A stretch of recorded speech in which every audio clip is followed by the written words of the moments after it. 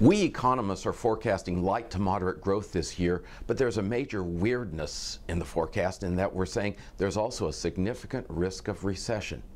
What do you as a business leader do when the most likely case is that we have growth, but there's also that significant risk of recession?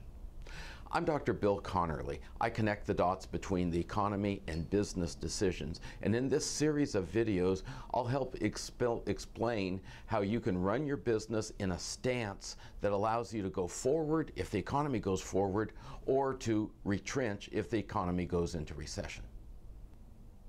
Today you're learning about the problem and the stance that you take to maintain flexibility. In the next video, you'll see what to do with strategic initiatives you may have taken and to combine them with this flexible stance. After that, there's an economic contingency checklist you'll learn about that will enable you to run through all of your major business issues with a recession mindset. Next, we'll talk about checkpoints, how to use data so that you make a decision that's finely tuned to the stage of the business cycle. Finally, we get to the good news, the upside potential in the economy, and even though we're talking about the risk of recession, there certainly is some chance of an upside. Now let's talk about those pesky forecasts.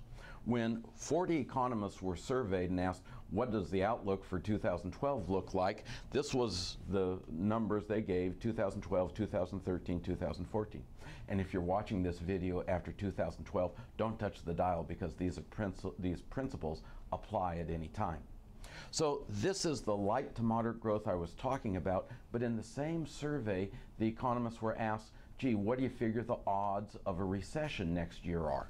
And depending on which survey you look at, 17 to 23% risk of recession.